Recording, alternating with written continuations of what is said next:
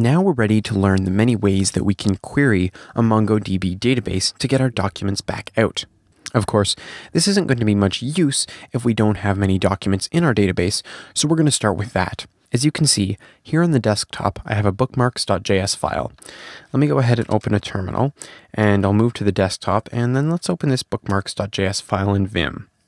As you can see, we assume that we already know what the DB is, so by the time we load this file, we will have to have chosen the database, and we'll talk about doing that in a second.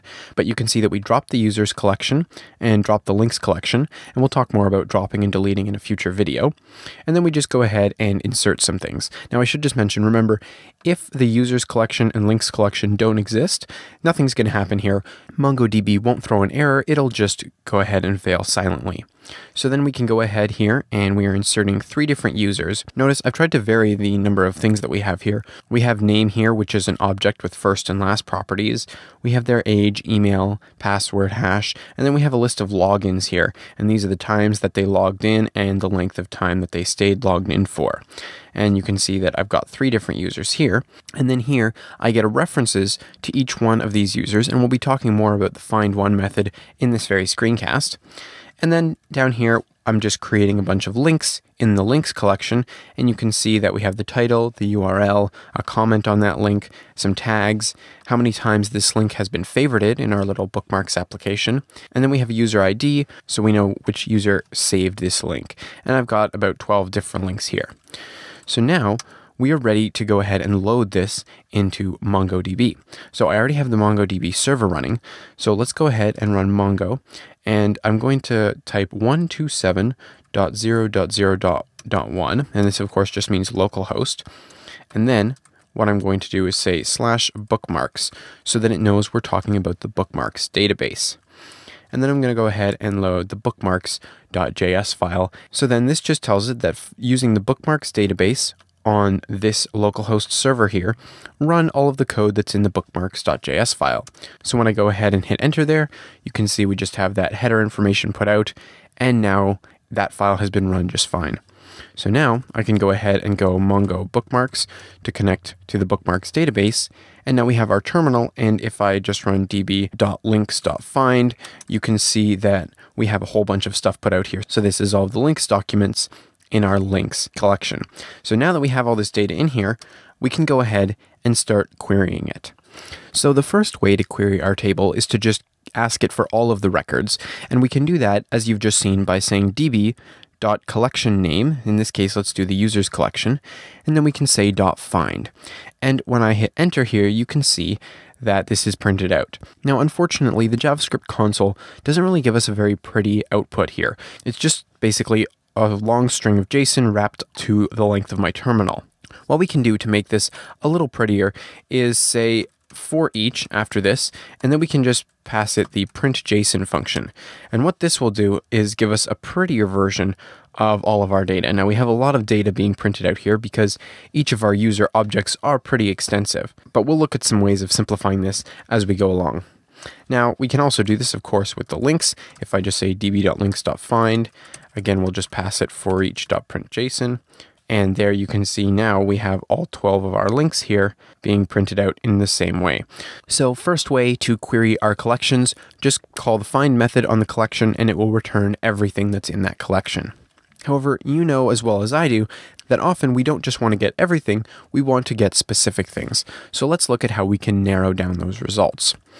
The first thing we can do is pass a object, and this is going to be a query selector object, to the find method. We'll do this on the users collection here, so we can say db.users.find, and what are we going to put inside of this object? Inside this object, we're just going to put a field name and a field value. So in this case, let's do email, and we'll set the email address as johndoe@gmail.com. Now, I think you can guess what this is going to do. This is going to look through the user's collection and find all of the documents that have an email field that is set to johndoe@gmail.com and return those. So if we hit enter here, you can see that we only have one object here, and it is indeed John Doe. Right here, you can see that it has the email of johndoe@gmail.com. Let's do another one. Let's say users.find, and we want to find the one that has a password hash of another password hash. And this time, I will just say for each, we want to go ahead and print JSON. And you can see that this time we get the document that is Jane Wilson's user information. Now in both these cases, our query has only returned one object, but we can have queries that are going to return multiple objects. For example, let's look for all of the objects that have been favorited 100 times. If we run this query, you'll see that we get nothing, and that is because I need to do that on the links collection instead of the users collection. So now you can see here that we have two different objects here, and they both have 100 favorites. One of the neat things about MongoDB is that this syntax also works for things inside of arrays. So as you can see right here, we have tags as one of the properties on all of our links, and they each have an array of tags. However, if I say db.links.find, and I want to go ahead and find where the tags is equal to code, well, none of our documents have tags set to just the string code. However, several of our documents do have a tag inside of that array of tags that is the string code. So if I go ahead and hit enter here, you can see that we do get two different objects returned from this query as well. And right here you can see that code is one of the tags for the NetTuts link, and code is one of the tags for the Code Canyon link. And one thing you do need to remember is that as we go through these next few videos and we talk about different query syntaxes and operators and that kind of thing, I may just be showing it to you on simple fields like comment with a string or a number like favorites or something like that. But remember that a lot of these work with arrays as well. So if you have an array of strings or an array of numbers, any of the operators that work on just plain numbers will work also on an array of numbers. So arrays really are like having one field that has multiple values assigned to it. Now let's talk about what is being returned here. When I call find on a collection, here in the console, it looks like we're just returning an array of objects. And that is true in some sense on the JavaScript console here, but we're actually returning a cursor object. And this will be more apparent when we're actually using a database driver, how we're not just returned a raw array of values, we returned an object that we can basically interact with. And the reason I bring this up now is because there's another method that's called find1. And this method, instead of returning a cursor, is going to return our single document. So when I say find1, and let's say, for example, we want to find something where the email address is johndoe@gmail.com. This is actually returning our John Doe object right here. Now, if I change this from find1 to just find, besides the output being different, it doesn't look like we're actually getting anything different back. Yes, find1 seems to do the pretty printing for us, but why the difference between find and find1? Well, this is apparent if I go ahead and append a method to the end of this find1 query. Let's, at the end of this, just say name. And if I do that, you can see that we have that sub-document or sub-object inside of our John Doe document. And that's returned just like that. And that's kind of what you would expect. If find1 returns the document, we can just use normal JavaScript to query inside of that document. However, when I do find.name, let's see what we have. Nothing at all is returned. Now we don't get an error, but we don't get anything useful either. And this might throw you for a loop because you're thinking, well, I know that this query will only return a single item from our database. Yes, but the method itself doesn't know that, and we're using a method that returns a cursor object, not a single document. So keep that in mind when you're querying your database. So up until now, all of the queries would have the SQL equivalent of something like select star from users table where whatever, right? And the select star part is the part I'm trying to emphasize here. We're getting all of the fields out of each of our documents. However, often you're not going to want to get every single field, and so a proper use of resources would say we want to limit this to just the number of fields that are going to be relevant at the time. So this is actually not very hard to do in MongoDB. We can do this by passing a second object parameter to the find method. So let's go ahead and say db.links.find, and we want to find all of the objects that have 100 favorites on them. And we have two different objects here. One is NetTuts and one is Audible. But when they're printed like this, it's kind of hard to see which ones they are. So we can go ahead and pass a second object here, and this will just have a list of the fields that we want to be included in the document. Now, it's not just an array of field names. Look at how this works. I'm going to say title equals 1, and I'm going to go ahead and say URL equals 1 as well. Now, I could use the value true here instead of 1. In fact, let me use it for the second one here. But most of the documentation you'll see will use the number 1 instead of a Boolean value. If I do this, notice that we get significantly less output. Let me widen this up a bit. You can see here that we got an object ID for each one of those documents, and then we only got their title field and their URL field. What we've done here when we say title1, URL1, is we've said these are the only fields that we want to include. Now, the ID field is included by default, but these are the only fields that we want to retrieve from our database along with the default ID. Now we can do the opposite here, and instead of including, we can exclude. So let's say we want to get everything except the tags. I can just set tags to 0, and of course false would work in this case as well. And if I go ahead and do our for each print JSON, just so this is easier to look at, you can see that these two documents have everything except our list of tags. Now, one thing to note, we can't mix including and excluding in the same object here. You either need to choose which ones you want to retrieve or which ones you want to ignore. There's one exception to this, and that is that I can say _ID equals 0, or I can exclude the ID while I'm asking it to include certain other fields.